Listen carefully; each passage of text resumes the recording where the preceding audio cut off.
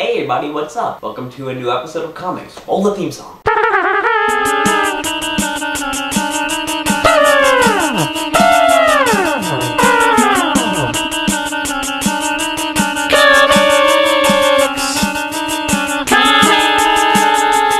Hello everybody, we are brand new this week with just had a lot of specials, recently with the Christmas special, the video game special, but we're just back to a regular new episode of Comics. So first of all, I'm going to hand it over to Richard for the DC Comics sides of things, so take it away, Richard. Oh wow, I'm going first this week. Oh, I wasn't prepared. See?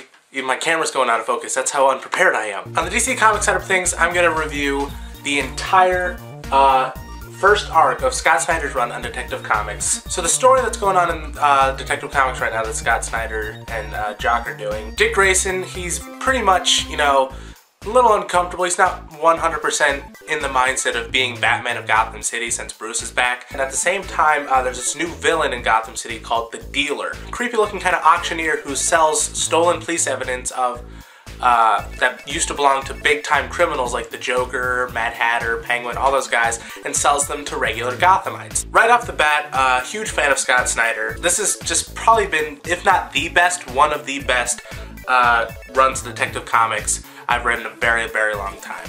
The story is very much, traditional Batman style. Like, it's very intricate. It's very engaging. It feels very much like what Chris Nolan's doing with the Batman movies right now, which is awesome. And Jock's art, I mean, look at these covers. Even the boring, DC icon covers. This is one of the best. Overall, great first run on Detective Comics. Ooh. Great first run on Detective Comics.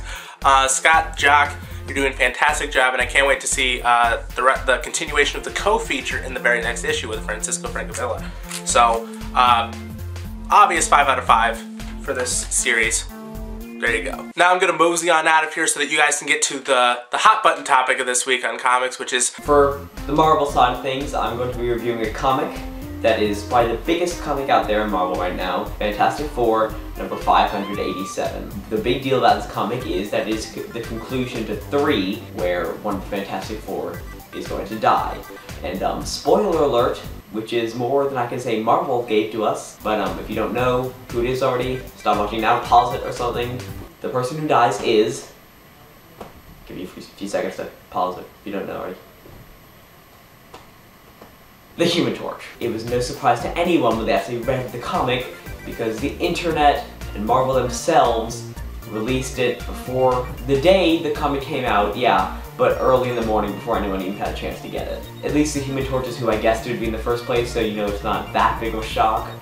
If it was someone like Mr. Fantastic or someone that I would have been upset that it got spoiled. This little thing that came in, like the body bag, it was a pretty good idea. Except for the fact that I kind of wanted to keep it, as some sort of like memento, but it's freaking really hard to open. It's like a garbage bag. Look, that's as neat as I could open. It's like my dog got to it, so I don't want to keep this, but what's the deal with that? It doesn't seem worth it. It's a minor complaint. Let's get to the review. Mr. Fantastic's doing his own thing. Mrs. Fantastic. Susan Richards is doing her own thing. And then Ben Grimm and Johnny Storm are doing their own thing. They're all in treacherous situations, and you're just waiting for one of them to die. It is the Human Torch who dies, and it's a great way for him to die. He sacrifices himself for Ben Grimm, the Thing, and Reed and Sue's children. Alan Hickman really handled it beautifully.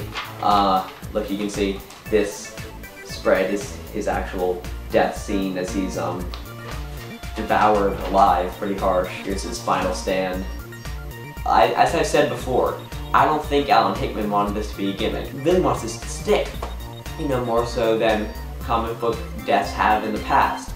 But my guess is that whenever Hickman leaves the series, some new authors could pick it up, not know what to do with 3 characters, just bring them back from the dead for sales or whatever, and that'll be that. Time being, this was a truly emotional issue. It's one that we've been waiting for a long time. I think he nailed it. I give it a 5 out of 5. Pick it up. I mean, even if you didn't get a chance to read it and find out for yourself, and now you already know that he dies, it's still worth the read. It really is. And then pick up next issue 2, because that is the last issue of Fantastic Four, at least for the time being. before Fantastic 3 officially starts. So yes, that is our show. We will see you next week with another brand new episode. Do not forget to follow Carter and I on Facebook and Twitter, the comics Facebook and Twitter, as well as the Channel 23 Ha Ha Ha Facebook. Check out last week's vlog where I want you guys to ask me a question for the 100th video. Any question you want, I really don't care. Also, last week's episode of comics, and like this video and subscribe to the channel. See you next week!